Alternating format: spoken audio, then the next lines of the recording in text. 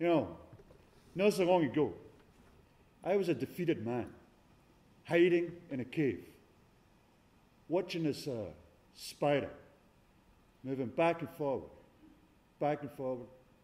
building his web. And no matter how many times it failed, he never gave up.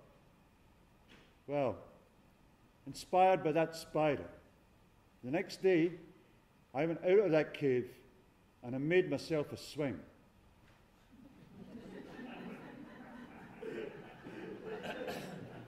Oh, don't get me wrong.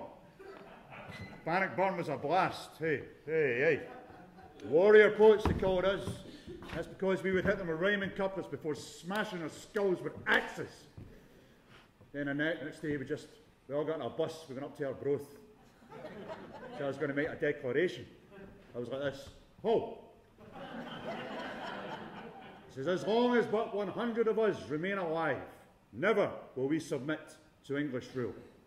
For it is in truth not for glory, nor honour, nor riches that we are fighting, but for freedom, that which no honest man gives up, but with life itself. Then we got steamboats, we just wrecked the place. I mean, what a night. I mean, I was a bit of a boy back in the day. I mean, I was like a chipmunk. I mean, you heard of the Red Common, right? I'm the man. I slew him. That was me.